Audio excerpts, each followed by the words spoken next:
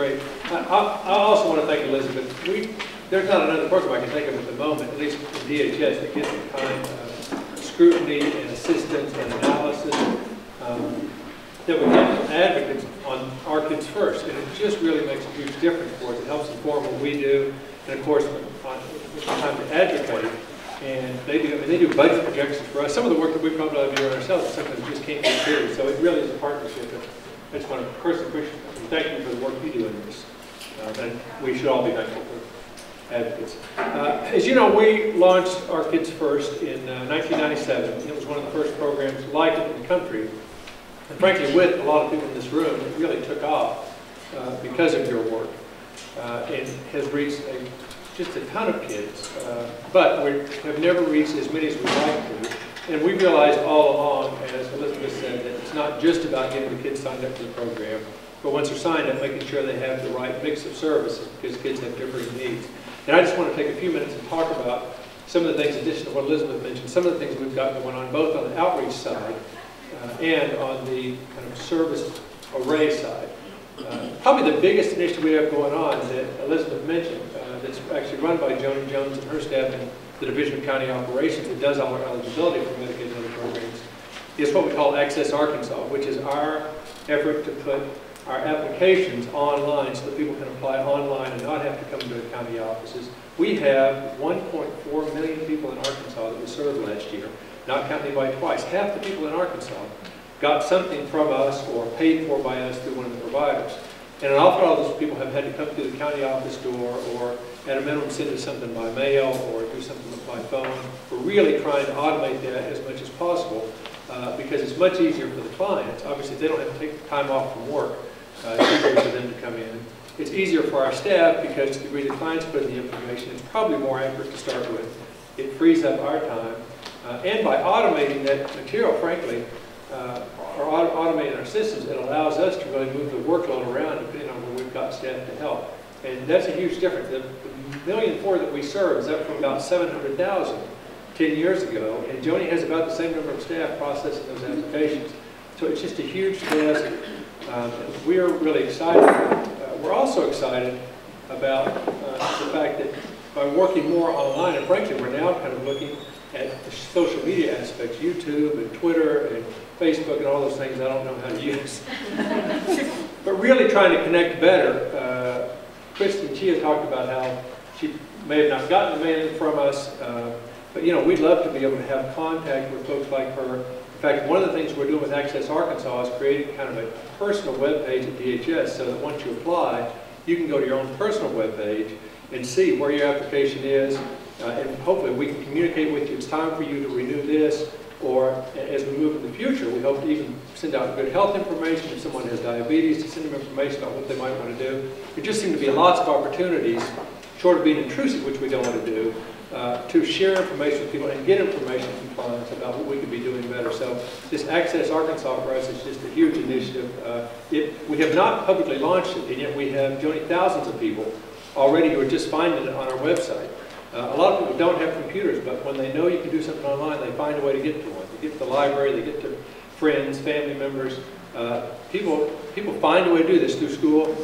They find a way to get online. And we're thinking within 5 years or so, we may have as many as 75% of our people coming to us online rather than in person, which would be terrific for us. It will also probably be easier for us to keep track of them. If they got an email address, even if they move, they may keep their email address. Or keep their phone number, and we can text to them and say, we can't find you, or did you know it's time to come in? So we're very excited about that. We also have 2 initiatives going on around outreach this year, both of which we think have been very successful.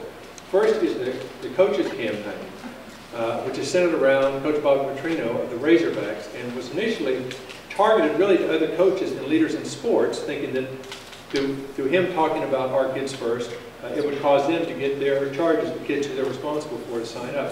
I think what it's actually done, as a sports fan myself, when he talks, all of us who are sports fans, oh, that's why Petrino, we better listen up. And I think it's actually having a much wider impact than we thought it would have. The other thing that seems to be very successful is we're partnering with advocates, with the libraries, and Radio Disney to reach out to kids. We've reached over 1,000 kids and families through local libraries. Radio Disney comes out and puts on these, and they're very good at putting on these performances, and as a parent of two fourth graders, I know that's very attractive.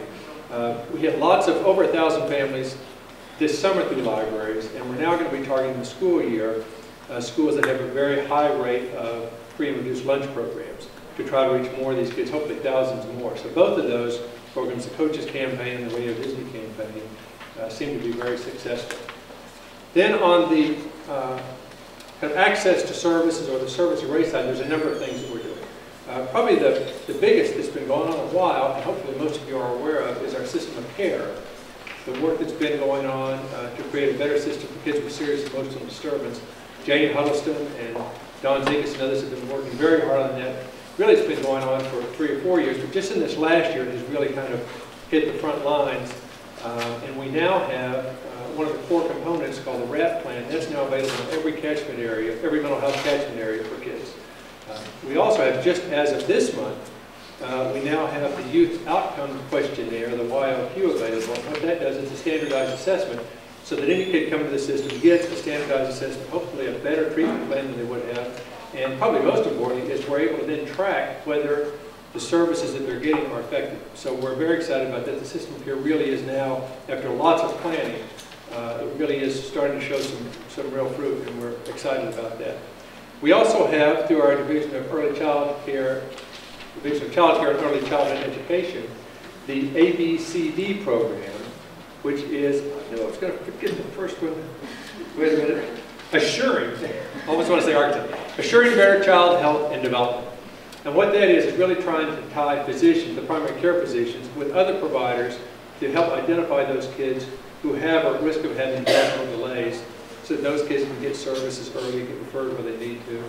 That really is consistent with a lot of the work we're trying to do in the department to identify issues early, do early intervention and prevention. It's good for our budget. It's obviously good for these kids and their families to serve them early and not wait till the deep end when they often have to be taken away from their families. We also have, through the Division of Child Care, the Better Beginnings program that will launch next month. I think October 25th is our launch, and you'll probably get something about that. Better Beginnings is really, it's the quality rating improvement system in Arkansas, but it's really focused on working with families to understand the value of quality early childhood, and then having an online system where you can go look in your particular community and see which providers have met the voluntary standards to be a quality provider. And we think, again, it's just one more step to try to improve the quality of services that are available. We have also this year now have statewide intensive family services in our child welfare program. Intensive family services is an effort for families who are at risk, imminent risk of being broken up, us having to take one of the children or all the children, providing them intensive counseling and skill building and referrals and training so that they can hopefully we can help keep that family together and intact. And that's what we've had kind of pieces of it available around the state, but now we have really launched a statewide program, and we think that'll make a big difference for an awful lot of families and cause a lot of kids to not come into our care and instead be in a more stable family setting. And finally, we have not publicly announced this, but we have recently decided to implement Medicaid substance abuse treatment for pregnant and postpartum women and for kids. You'll recall it was one of the initiatives.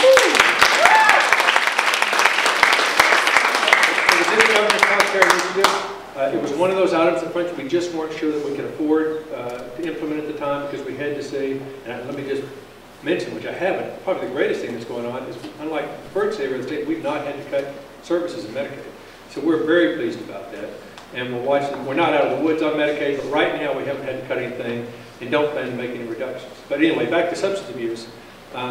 We didn't think we could afford to implement it until we really started doing the research around the country and are really convinced that it actually is cost effective for us to have substance abuse treatment because it reduces your costs, such as emergency room costs, so many other costs. If you look at our child welfare system, our juvenile justice system, large numbers of the kids in those systems and the parents have substance abuse issues.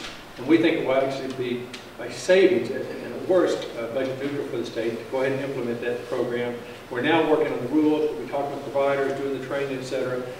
It'll probably be spring of this year when we implement it, and we hope to announce it pretty soon, but we kind of want to get all the ducks in a row, but I figured go ahead and tell you all. So we're very excited about launching that program. We wanted to do it for a long time, And we also want to do the ARKids expansion of 250%. Again, we just have to make sure that our budget can handle it. We don't want to find ourselves cutting some other critical program in order to do an expansion. But it's still on our radar. I know it's still on the governor's radar. We've just got to be able to kind of see our way to it. In the meantime, we're going to keep trying to do outreach to the thousands of kids who are currently eligible, that we haven't yet been able to get signed up. And we're going to continue to try to improve this array of services that we have. Again, I want to thank advocates for their work on the outreach, for their passion on behalf of these kids, and it really is a great partnership with us. So thank you all, and thanks for putting on this conference.